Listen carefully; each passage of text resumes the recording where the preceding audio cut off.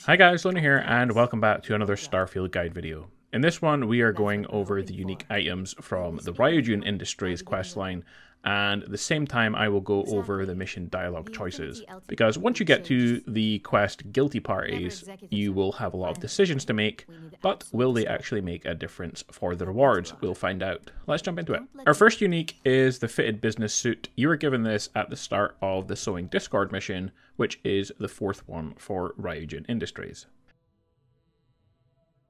Now you're going to play it all the way through until the quest Friends Like These, and you have a ton of choices to make, but unfortunately the choices in the questline are not really consequential. After replaying the mission many times to test out the variations, I didn't see a whole lot of difference. So first, you have the choice to betray Imogene or side with Imogene, but whatever choice you pick, it does not really matter or affect the final rewards of the questline. However, if you decide to betray Imogene and you can kill her, you will get her unique outfit. Absolutely necessary. Imogene had the evidence that she was innocent, and still you gunned her down. You disgust me.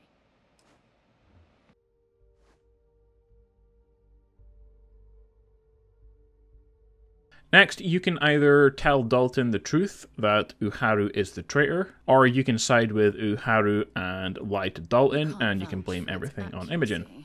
Again, the choice here is minimal. It will eventually lead to Ularu becoming CEO, but the only real reward difference is an extra 4,000 credits, which is disappointing. You can also side with Imogene, and you can, instead of telling Dalton straight away, you can confront Ularu and you can kill her, at which point you will get her secret outfit. Again, killing her will make no difference to the outcome of the quest though.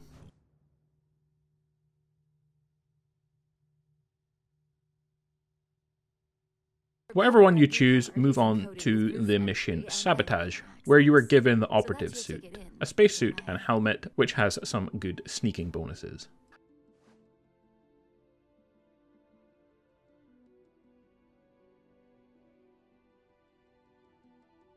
Lastly, later in the quest, you can decide to vote on acquiring Infinity Limited and using the Neuroamp. If you side with Ularu earlier in the quests, you can also vote to remove Masako as CEO, so you'll have 3 votes that you need to convince board members. But literally any combination of these makes absolutely no difference to the outcome of the quest. So guys, Ryujin Industries was an alright set of quests. I had to replay it many times, but the rewards and the outcomes are definitely less rewarding than the other faction missions. And ultimately, having so many choices to make in the questline has no real payoff. But those are all the unique items you can get from completing this.